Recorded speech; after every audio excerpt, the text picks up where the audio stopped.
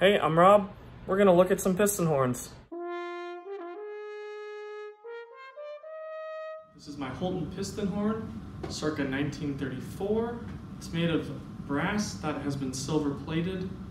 Most of the silver plate is intact, with the exception of inside the bell, but that's pretty typical because your hand wears it out.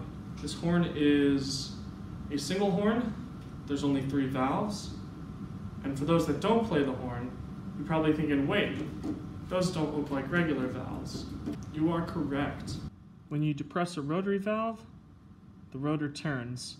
You can see the stop arm there rotating. On a piston valve, however, when you go to press it, it goes up and down. It doesn't rotate.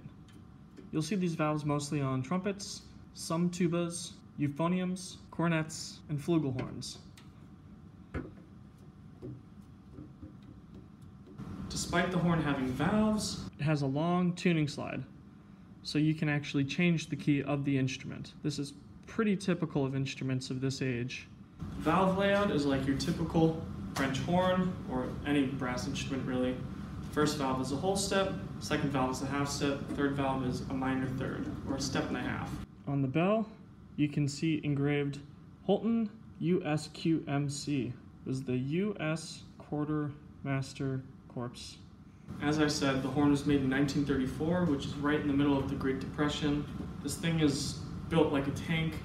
It has so much material left, it's incredible. For 80-something years old, I'm just shocked.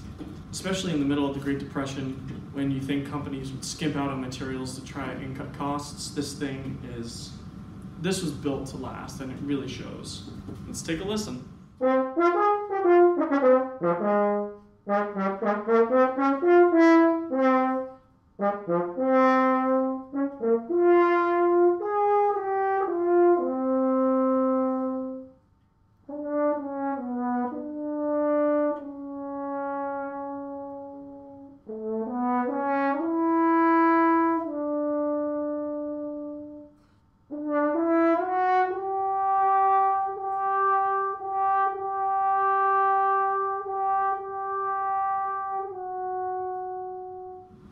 Some final thoughts. The horn has such a beautiful, rich, dark sound. It reminds me of the Con 8D.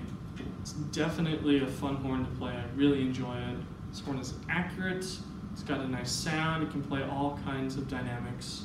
If you're looking for a good practice horn or something like that to do just single F stuff on, this horn is very good for that kind of stuff. I hope you liked the video. Like and subscribe. See you next week.